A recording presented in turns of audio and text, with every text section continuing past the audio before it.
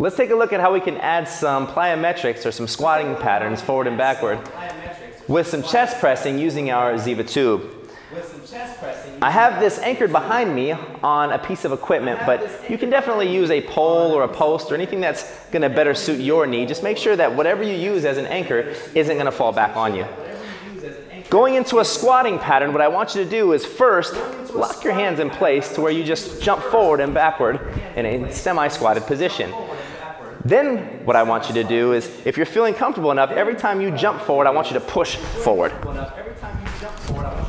So what we're doing here is building some coordination, some rhythm and timing, along with some explosive power and movement. Now, if you can't go through that jumping pattern, stay in a squatted position, step forward and press, and then step back. Step forward and press, and then step back. That's going to be your regression as you're first starting out. And that's your squatting position, jumping forward and backward with the ZIVA tubes.